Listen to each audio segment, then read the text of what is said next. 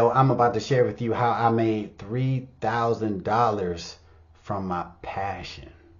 So right now it's time for a little story time. All right. So one thing that's always debated in the whole make money online world is, can you actually make money from your passion? Right? Now, some people say, nah, damn that. You just got to go where the money at. Who cares if it's your passion or not? Then you got other people who say, nah, whatever your passion is, you can make that shit work. You can get rich off your passion, right? I personally believe that you can make money from whatever your passion is. Now, whether you can make $1 million off your passion, I don't know, but I definitely believe in most cases you can make some sort of money from your passion, and that's exactly what I did. Now, if you don't know, it's all good because it's Make Money Online channel, but I am an artist, right? I produce music. I love it. I've been doing it for well over 20 years, and I just love it. It's my passion. I gotta take you back to the year of 2007, all right? So at this time, I had done several different like demo tapes, you know what I'm saying? CDs with like 4 or 5 songs on them, whatever. I've been trying to put them in different local stores, right? And I made a little bit of money, right? I actually got CDs from the company Disc Makers back in the day. I don't know if they're still around or not. Now, mind you, this is way before Spotify, way before like streaming services and stuff, right? So this is when people actually got CDs, printed out, and you would sell them, by hand or put them in your local stores, right? So I was doing that, had a couple little online, just small online sales, right? Nothing major. Wasn't really making money from what I love to do, right? Nobody was really buying my shit. So it was disheartening. You know what I mean? I ain't gonna lie to you. It was just like, damn, but I kept going, kept making music because that's what I do, right? Wait, now let me back up a little bit. At this time, around 2007, 2008, the big thing was like ebooks, right? Because remember, this is before Amazon, Kindle, and all that. The big thing was like ebooks. That was like the hot thing, right?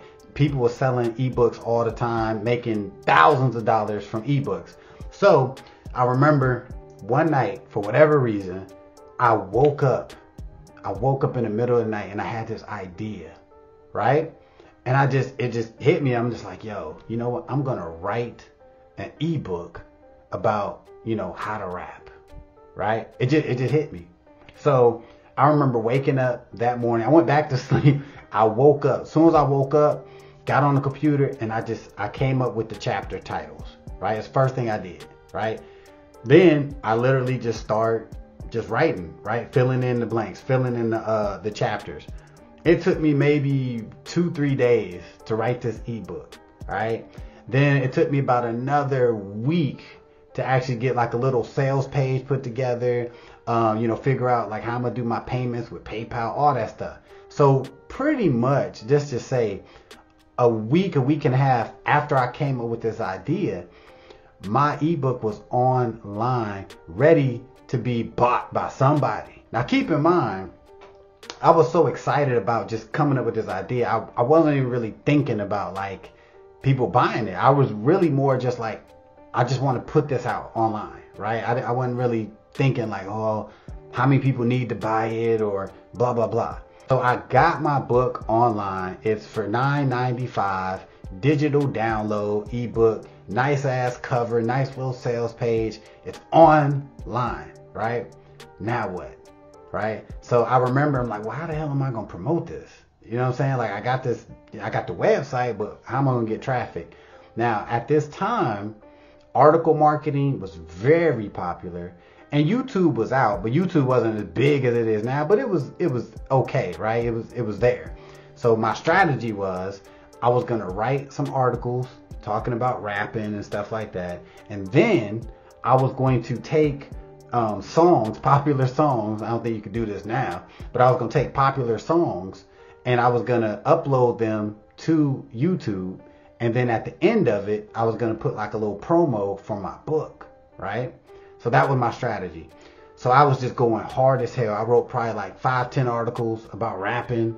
And then I probably put up maybe like 10 to 20 videos on YouTube, right? So I was doing what I was doing. After about a week, I remember checking my Yahoo email and seeing that first sale. Not a commission, a straight sale, right? For my rap book. And I was so excited, right? Like, holy shit, somebody actually bought a book that I wrote, right? For something that I love doing, something that I feel I'm good at. Somebody actually bought my information, right? Keep in mind, it's only $10 damn, but it felt like I got $1 million. You know what I'm saying? It like proved that people can make money online. You can make money from your ideas, right? So I was still high off that first sale, but like a couple more days went by, I got another sale, then another sale, then another sale, right? Ultimately, I end up selling around 300 copies of that book. And you know, that ain't 3 million, but that shit was dope, right? So I generated a little over $3,000 from this idea, from my passion, from my love of music. I actually made all this money, right? And it just felt so good.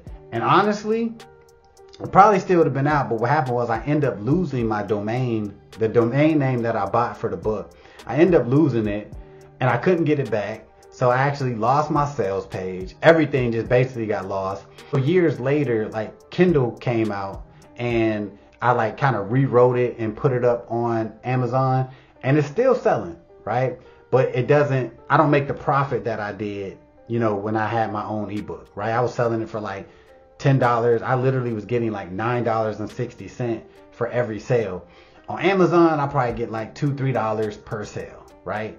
But my book's still selling, you know, to this day on Amazon. It's not the original one, right? But it's still there. But my point is, sometimes the way you think you're gonna make money from your passion might not be the way you make money from your passion, but you still could make money from your passion in maybe another way. Because I haven't made $3,000 from selling my own music, you know what I'm saying? One day, damn, hopefully. But I made $3,000 from selling knowledge on how to make music, how to write music. So that's still my passion. And let me tell you something. I enjoyed the hell out of making that book. I enjoyed the hell out of promoting that book, right? Because I don't even do nothing with it now. I don't promote it like that. You know what I'm saying? Nope. But it like I said, it just proves like this rapping, how to rap, boom.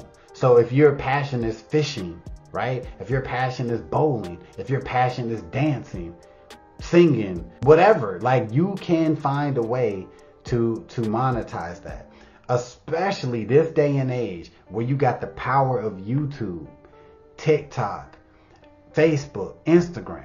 Like back then, none of this, the TikTok wasn't around when I created that ebook in 2007. Instagram wasn't around. Facebook was barely popping, if it was, right? So if you have a passion, like, stop bullshitting. Like, there is no excuse, right? There is no excuse. You can come up with an ebook. You can come up with a video course. You can come up with a clothing line based around your passion, right? So you have no excuses. So far as I'm concerned, you definitely can make money from your passion, because I did.